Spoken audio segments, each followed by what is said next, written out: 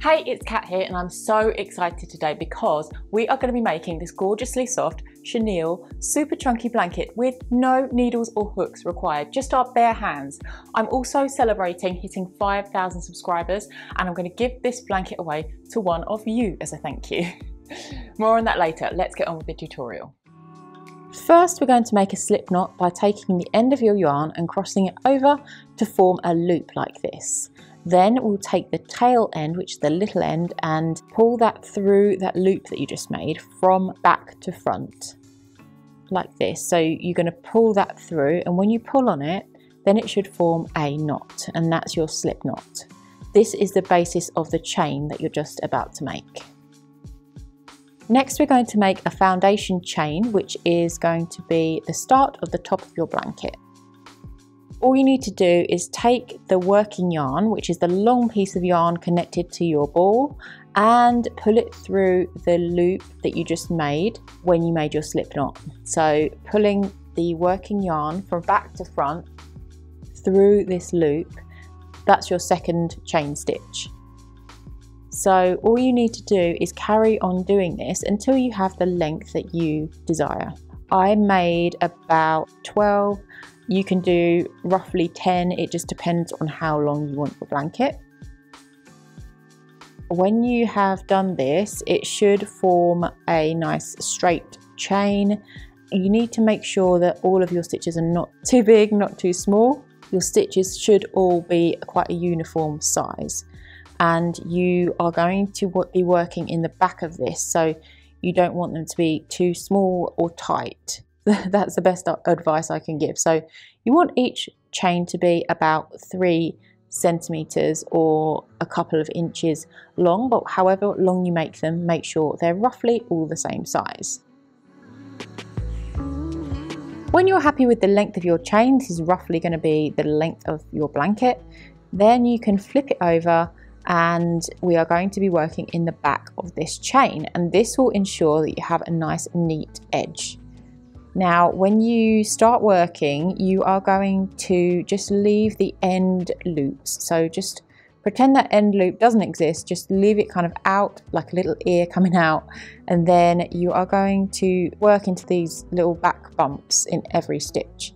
So in every stitch along, you see these little bumps, and we're going to just take our working yarn and pass the yarn through the back bump or that loop and just pull it down so you have a stitch, and we're going to do that all the way along just like this.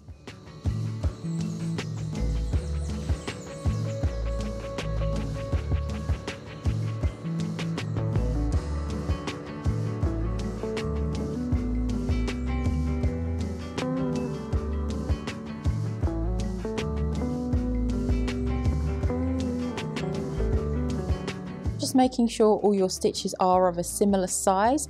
These are all about 2 inches, just like the chain stitches were.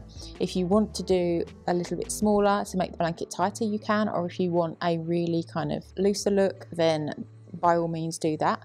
But just if they're all the same size or as similar as you can get them, then that will make sure the blanket looks fabulous at the end.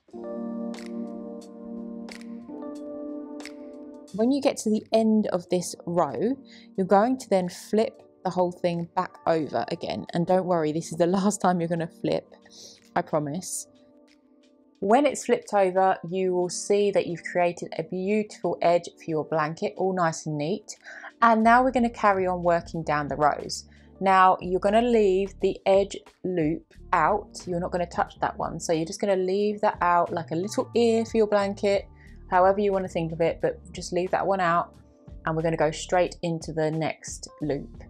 So working like that, we're going to go from back to front, and we're just going to pull through the loops as we did before. Now you don't want to make these too big because they will kind of loosen out. So how I like to do it is just kind of pull up rather than kind of pull right out and down. And that makes sure that when you shake it, it comes together nicely. And it just makes sure your stitches aren't too loose, because otherwise it goes a bit weird and holy.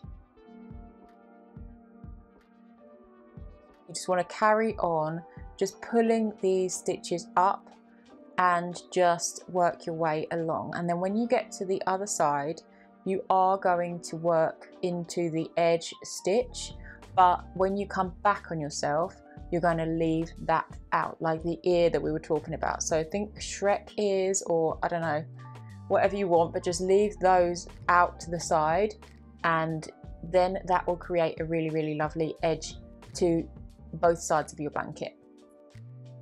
You're going to carry on in this way until you get to the end of the skein of yarn. I actually have 8 of these balls, and it's going to make a blanket that is around half a meter by 2 meters. But you can make your blanket any size you want. I'm going to leave a chart below so you can see exactly what size you're going to be having.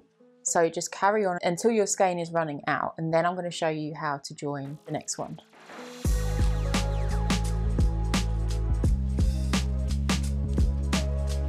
When you reach the ears, so that end loop that is sticking out, you are going to just pull it down and knit into it, just like all the other loops on the row. So you're going to go up to the end one and then knit into the ear.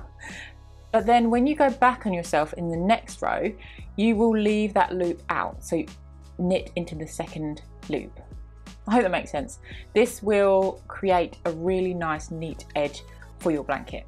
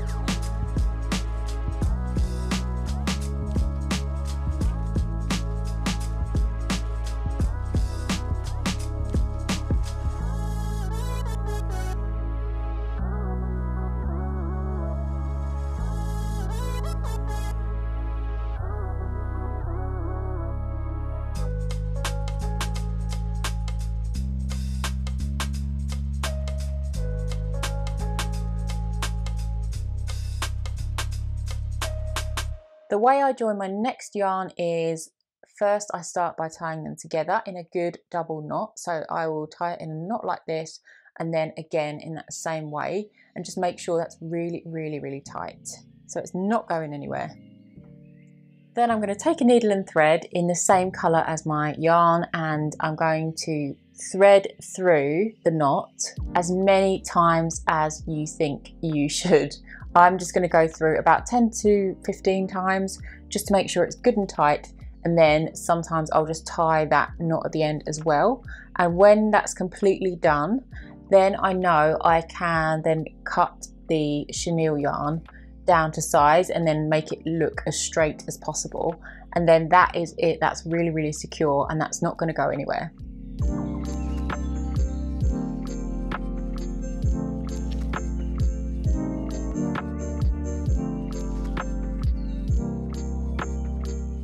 Now you're just going to carry on until you reach the end, and remember to join your skeins with your needle and thread just to make sure they're extra tight.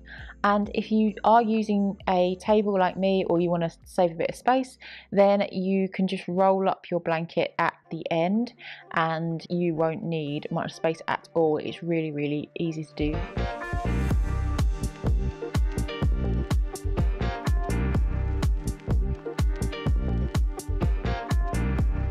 We're coming to the end, guys. This is fabulous.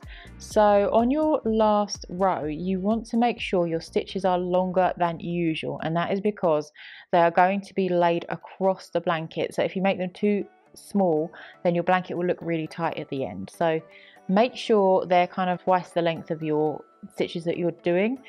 You want to do this when you've got about 4 lengths of your blanket left.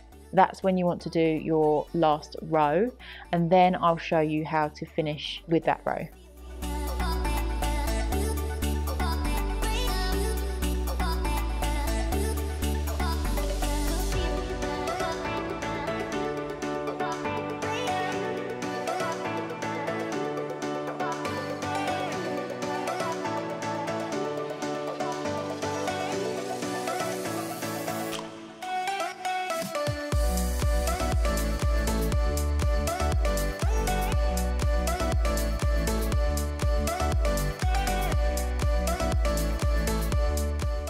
When you do get to the end, you're going to pull out that last loop all the way until it's just a tail, there's no loop anymore.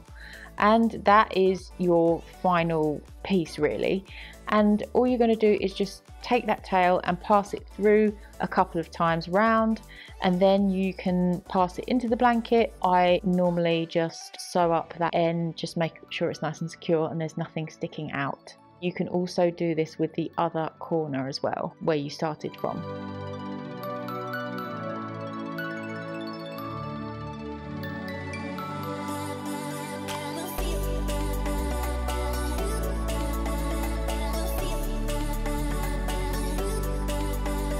So there we have it, guys. If you would like to win this gorgeous blanket, all you got to do is put a yes in the comment box down below and be a subscriber of mine. And I'll be choosing one lucky winner at random, and I'll send this exact blanket straight to you.